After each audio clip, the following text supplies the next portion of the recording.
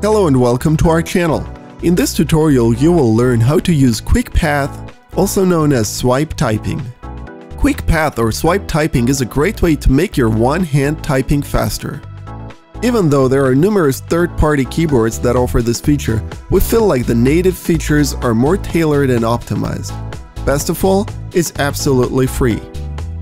In iOS 13, whenever you are typing, simply instead of tapping letters, just swipe your fingers across the letters that you need to type the word. You don't need to be precise, your device will guess exactly what you are trying to write. Your device is also quite content aware, so the guessing can be surprisingly accurate. Once you let go and the word appears on your screen, do another swipe without adding a space. It'll add the space automatically and write the next word.